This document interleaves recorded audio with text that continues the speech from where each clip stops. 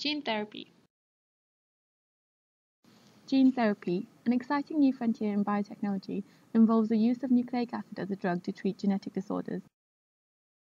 The functional genes are used to replace defective or missing genes.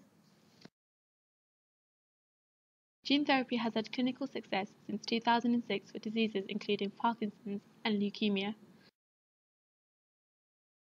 So how exactly does gene therapy work? The copy of the functional gene is packaged within a vector using recombinant DNA technology. The vector is used to deliver this gene into the patient's cell.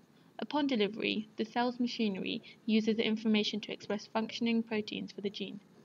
Several approaches to gene therapy are being tested, including replacing the defective gene with a healthy copy, knocking out the improperly functioning gene,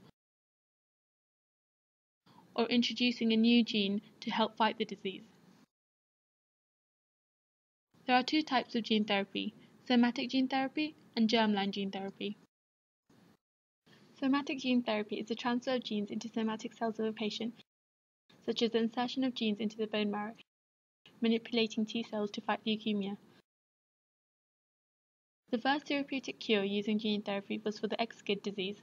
In 2000, doctors successfully used gene therapy to treat severe immunodeficiency disease, also known as the bubble boy syndrome.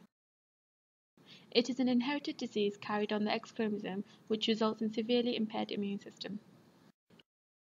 Without treatment, infants would die within a year of birth due to even a benign viral infection.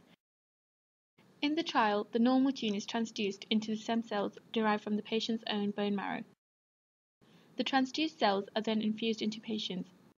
It was later noticed that 3 children from the trial developed leukemia. This is the result of the viral vector being inserted into the host genome near a proto-oncogene. This raised a difficult choice between the child dying from untreated immunodeficiency and the possibility of death due to cancer. Germline gene therapy is a much more controversial method.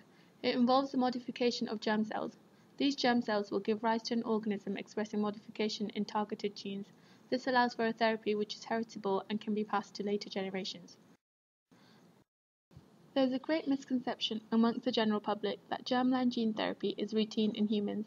The process through which fertilized eggs are screened for genetic defects and the ability of parents to choose a fertilized egg based on sex is often misconstrued.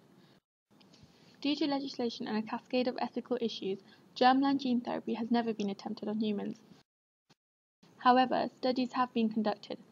Pro-nuclear microinjection has been used successfully to generate genetically modified mice, rabbits, and other farmyard animals. Success observed on animal models teases a great potential of germline gene therapy for human applications, be it therapeutic or even enhancement. Regardless of a promising future, ethical and religious objections are often raised in regards to germline gene therapy. How can we distinguish between morally right and wrong uses of gene therapy? Will the high cost of treatment make gene therapy an option exclusive to the wealthy? Who decides which traits are normal and which constitute a disorder or disability? Could the widespread use make society deficient of diversity? Should we be allowed to enhance basic human traits like height, intelligence, or even athletic ability? Genetic manipulation of germline cells is often viewed as playing God.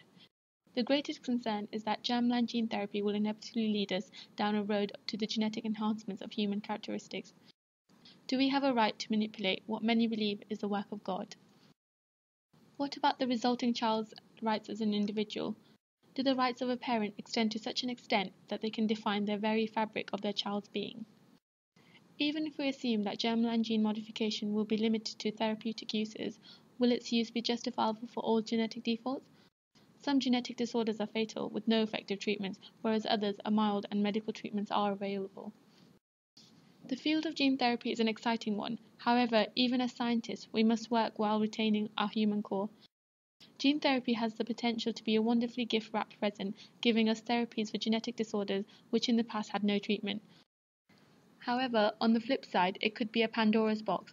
Opening it could lead us down a dark path of grey morality, creating further divides in a fragile society.